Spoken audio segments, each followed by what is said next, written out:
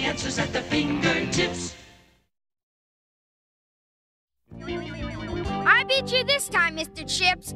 You're really good at these video games, but I can beat you sometimes. Of course, Scooter, because I'm no smarter than the person who programs me. After all, I'm only hardware, just like nuts and bolts. Oh, yeah? You're the smartest bag of nuts and bolts I've ever seen. Listen, Scooter, some people assume that simply because a computer can gobble up all kinds of numbers and facts and figures and whatever data you happen to feed it, some people assume because a computer knows how to remember instructions and data, whatever it's told, and deliver it back whenever you need it, as quick as a wink. Some people assume a computer can think. You mean you're not really so smart, Mr. Chips? Right, Scooter. I'm not equipped to be smart. I'm not equipped to think. I'm equipped to use software and process information, not to understand it. What software? The instructions you decide to give me. And how do you use software? I use software with my hardware. The terminal keyboard you touch when you want to say hi to me, that's hardware. My video screen when I want to reply to you, that's hardware too.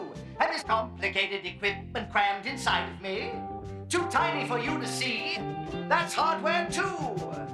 Nothing but diodes, capacitors, and resistors, interconnections, and transistors jammed together like canned sardines. Thousands of teeny tiny machines printed on microscopic strips called chips. Chips? So that's why they call you. Precisely. Gee, Mr. Chips, you have a great brain. Brain? No, Scooter, I have no brain. Some people assume that simply because I can beat them at math and word games and chess and checkers and fingers and fingers all in the same afternoon. Some people assume because I can shoot off a rocket and chart it and clock it, control it, command it and steer it and land it precisely there on the moon. It's hard to explain.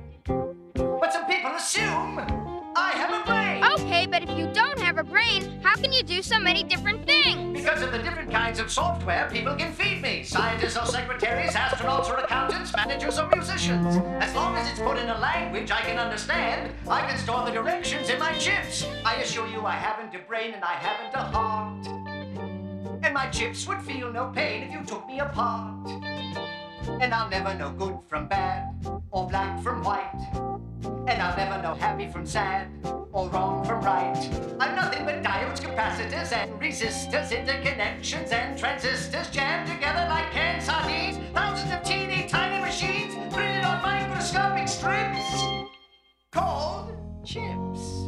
And it's all hardware, just like nuts and bolts. You're sure a smooth talker, Mr. Chips. Maybe so, Scooter, but you're the brains of the operation.